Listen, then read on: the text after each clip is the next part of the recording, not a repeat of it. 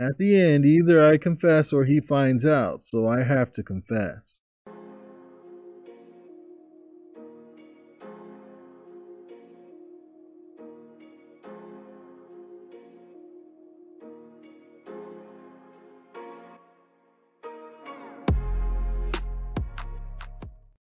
What's going on, everybody? Hope everybody's feeling good. Hope everybody's doing well. We are back with another story post, guys. I'll put this up on the screen if you want to check it out. But you guys read the title? Let's just get into it. So, Reddit relationship advice. I cheated on him so bad, and I regret it deeply. We've been together for 4 years, but we had some issues in the last 2 years. I gave him trust issues while I was being suspicious for stupid things that was really nothing more than replying to a school friend, but deleting it because I'm afraid it would make a fight. At the end, either I confess or he finds out, so I have to confess. He wasn't affectionate towards me at the end, and I was so depressed because I was doing nothing and was trying to prove to him that I'm good now and not hiding anything. One day I went on a trip with my friends and I met a guy who was so obsessed with me. From the first sight, I kept pushing him away. But when I got back home, he followed me on Instagram and added me. So I posted about my boyfriend so he knows I'm taken. Still texted me and I was still pushing him away and writing everywhere about my boyfriend. So I talked to him and told him I'm in a relationship, but we kept talking for hours and agreed to end things. But we talked again and again, and we started flirting and kind of dated while I was still with my 4-year boyfriend. We met and kissed multiple times. At the end, I confessed everything to my boyfriend and I was really sorry, regretting everything. He was so shocked. He left me, and I went back to that trip guy for a week while my boyfriend was going through hell. Wow. But eventually he called me and was asking me to leave that guy and we should work on our relationship and have a new good start, and he would forgive me. It was going very well, but he started to have flashbacks and remember how I betrayed him and all the lies, so he brings it up every day and says he doesn't love me anymore. But he wants to keep trying. And I really love him and I would never hurt him again. Never look to any other guy. But he still hurts, and now 3 months passed, he still says mean things to me. But I keep saying he has every right to. I really want this to work, but he won't open his heart to me. He says it's too hard to love me again. What should I do? Wow, let me give my thoughts.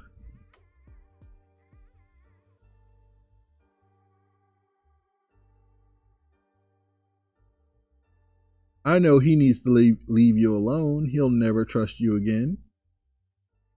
He needs to leave you alone. You were with that guy. As soon as you told your boyfriend, you confessed everything because you wanted him to break up with you and push you into the arms of the guy that you met on the trip.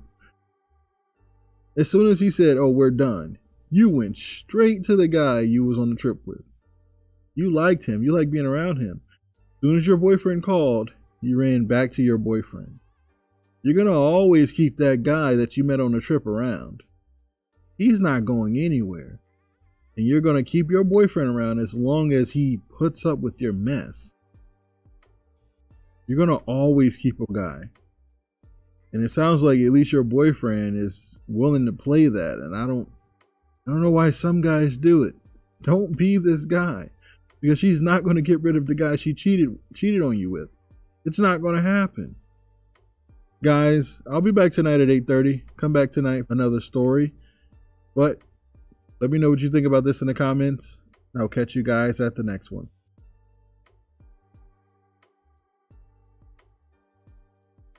Year-old male, ex 33-year-old female, called me up crying about the man she left me for, saying he left her. Should I tell her to kick rocks and that this is karma for cheating on me with this man, or should I be the bigger person and be there to help? So yes, it's just like the title says, but I figure I give a little more context. My ex and I were together for 11 years, and I caught her cheating on me. She had been sexting multiple guys. She cried and promised she never talked to them again, and I forgave her. A whole year went by, and after that I found out that she was cheating on me again, but this time going out and having sex with other people. One being, let's just call him Peter. So I left. Over the next year and a half, we would talk to each other sometimes. I would never ask about Peter because I didn't care, because it was none of my business. All I knew is that he lived in New Jersey and that we live in Rhode Island. Or I forgot to mention that he is married and was cheating on his wife with my ex. My ex was my best friend, and so it was very hard when she left because I had no one really to talk to that knew me. But during that time, I picked myself up, got my own place, made new friends, and got into a really good spot in life again. So my ex calls me up yesterday, crying. She told me for the past 6 or so months that she has been depressed and says she wants to give up. I guess Peter only comes by once a month, and every time he does, he's just a prick. She has lived her life around his schedule apparently the whole time. They've gone from talking every day to now talking once or twice a week. My ex seems to think that Peter wants to get back with his ex-wife. Peter has now blocked her on everything and will not return any of her messages. Should I really give a crap about what these two are going through? These two crap bags took everything from me. My life, my home, my pets. I'm not the kind of person to turn somebody down when they are in trouble because I have a big heart, and that usually gets me pushed over.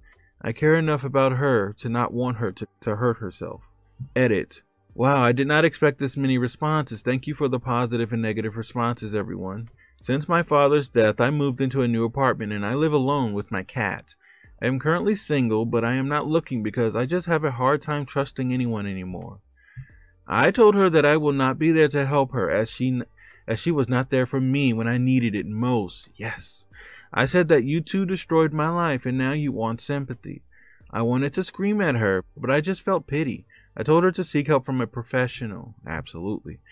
I am happy with my life and I finally got some closure to this mess. I truly believe in karma now, more than ever. By the way, if I ever met Peter in person, I will rip his throat out and shove it down his mouth to make his throat new again. Wow. Let me give my thoughts on this.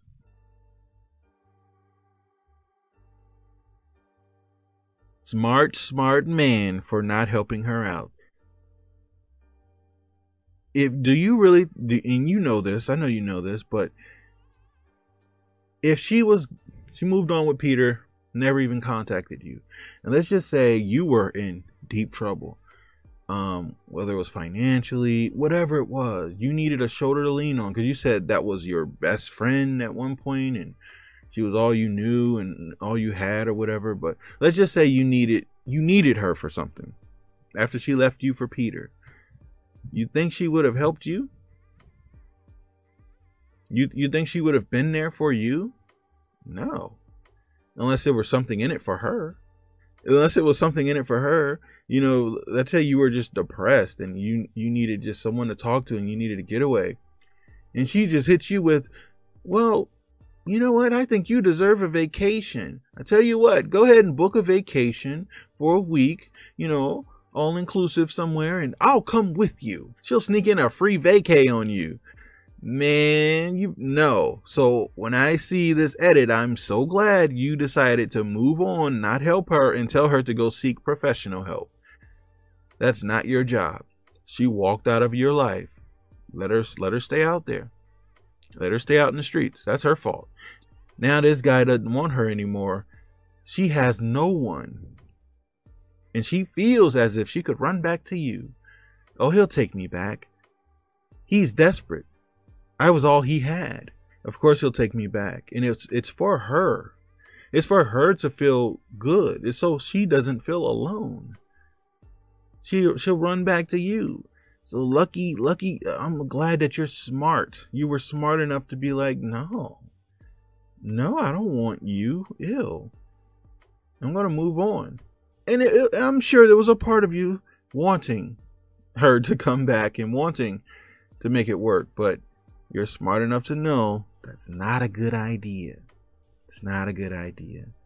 And he done got back with his wife and blocked her. She is salty. Salty. So, yeah, reading the title was scary. So I'm like, yeah, don't let her come back. But, reading the update actually, you know, makes me feel a lot better. Smart man. Let's check out the comments.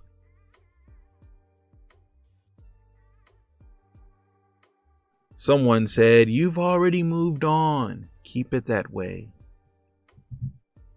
I agree. No good will come from this. Block her and leave the past where it belongs. Someone said, "Considering how much she took from him, it's a wonder they speak at all. He's moved on, but not completely. Time to rip that band-aid off and go full no contact, which he should have done in the first place." Absolutely. Someone said, "I don't believe in karma, but absolutely, you should tell her to kick rocks. Or if you prefer, totally ignore and block. Personally, I prefer the ignore method. It's a mystery why you are still in contact with this person."